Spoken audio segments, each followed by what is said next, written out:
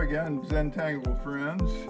For my last video today, I've got one here that's called Flip-Flop Overlap. This one also starts out with a square grid, and it was a little tricky to lay out, but I think it's going to be a pretty cool little pattern. Well, I'm going to go ahead and get started.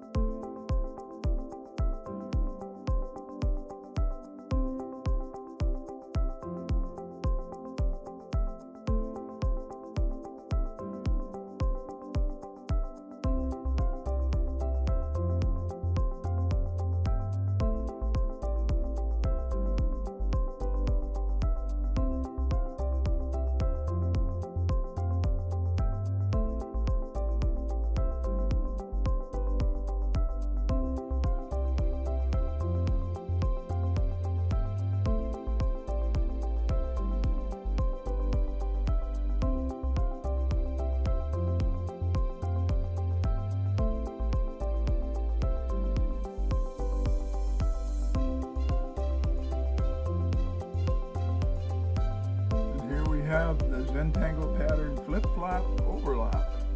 Well, I hope you have a great rest of your day, and I hope to see you back here again tomorrow when I'll have 2 or 3 more Zentangle patterns.